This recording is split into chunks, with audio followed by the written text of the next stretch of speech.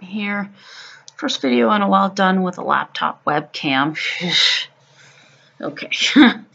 Neither here nor there. Okay, we just basically, I'm going to simply put it, we got eaten alive. Ugh. 37-9. I guess we got eaten alive. Am I going to blame Dak? Not really. What can you do? Tyron Smith wasn't there. Zeke is suspended. And Dak doesn't play defense. Sean Lee wasn't there either. I'm going to primarily blame Jason Garrett. The game plan, whatever it was, sucked ass. It was horrible. I mean, did the Eagles have a flaw at all? Anywhere? I know the Chiefs found something in there. They exposed something in the Eagles, resulting in that team's only loss of the year. Other than that,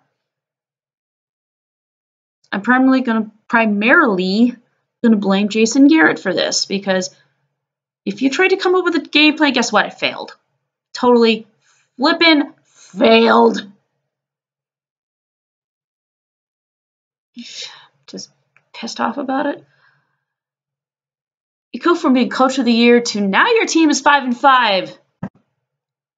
What in the name of God? Oh, geez. And what's worse, we're going up against the Los Angeles Chargers. I still got to get used to calling them that, by the way. We're going up against the LA Chargers on Thanksgiving on Thursday.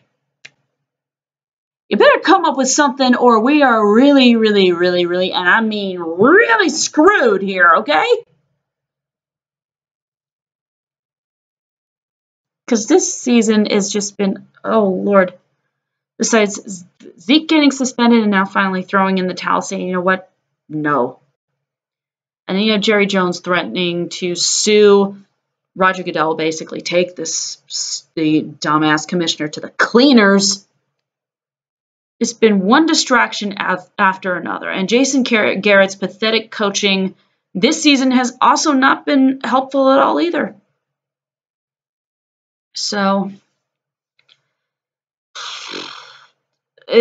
far it's been, this team is in chaos. It's a mess. I could describe it so many different ways, but I'm not going to because it's late and I gotta get some sleep.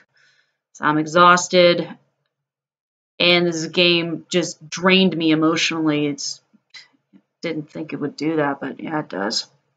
So I'll see you folks on Wednesday when I do that pregame video before we go up against the Chargers on Thanksgiving.